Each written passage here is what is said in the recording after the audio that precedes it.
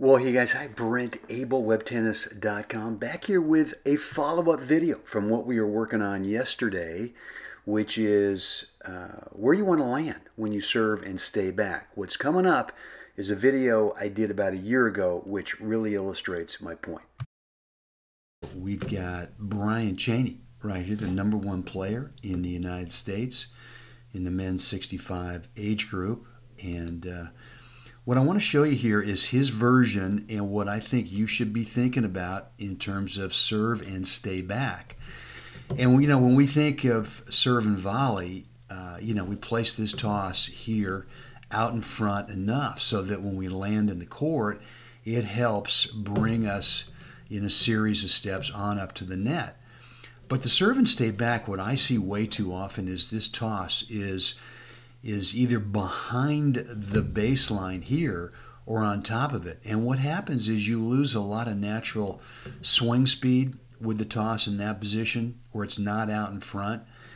And what I want to show you here with Brian is what he does. This is a serve and stay back. And I want you to look at where he ends up, okay?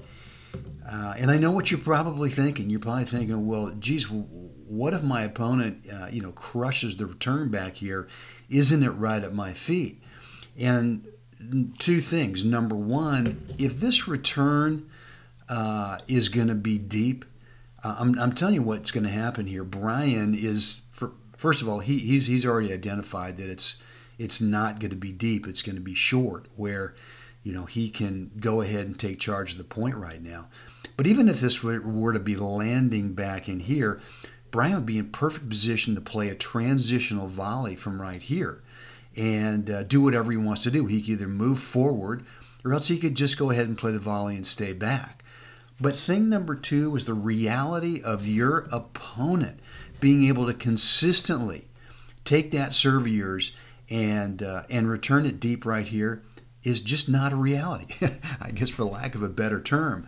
So what I want you to take from this is that when you decide to serve and stay back, I want that toss of yours out in front far enough so that you end up right here in the court and you're looking to take charge instantly off of that return. Now, this is just a sample video I did in one of my courses, in one of my serve courses. And this is, again, this is a serve and stay back. Now, my toss is far enough out in front to where it brings me into the court. Now, I'm not as far in as Brian gets on this, but this is really the same thing in terms of I just don't believe my opponent is going to consistently, pepper that return deep back here to my feet. And so sure enough, what happens, I played a good serve to the body and the return is short, and now I'm looking to get in early, play this approach up the line, and, now I'm in charge of the point. Okay, here's another example of Brian with the serve and stay back. And here it is. I mean, again, obviously this is not a serve and volley. He's putting the brakes on here.